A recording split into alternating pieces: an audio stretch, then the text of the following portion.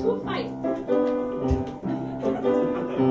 You came into this world and kicking and screaming. You never noticed other people were around. And now you're grown up, things haven't changed, and now you feel so profound. When out of nowhere you decide that today's the day that you want us to be friends. Well, listen up, sister, 'cause this all depends on you. You've always been the one that they can count on, the daughter of whom they're proud. Mom and Dad both love and respect you.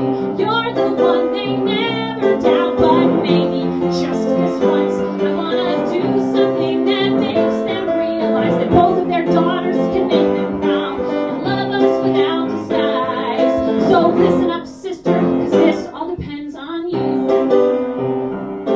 You've been favored since day one, even though you're such a pest. You were Daddy's favorite, and Mama always loved you best.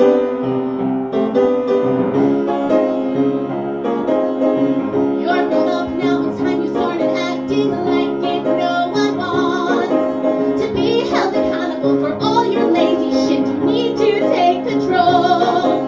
You want to talk big with your constant double checking. Let me make my mistakes and let me think for myself. You were Daddy's favorite, and Mama always loved you best.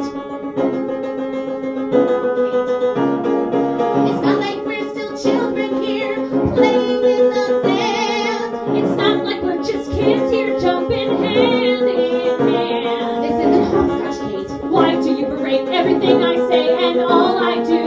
Please don't say that when you know it's not true. You know that that's crap, and it kills me that you think that. Remember when you locked me in the basement, 'cause I'd say that was immature. Oh, you're so immature. You act like such a brat.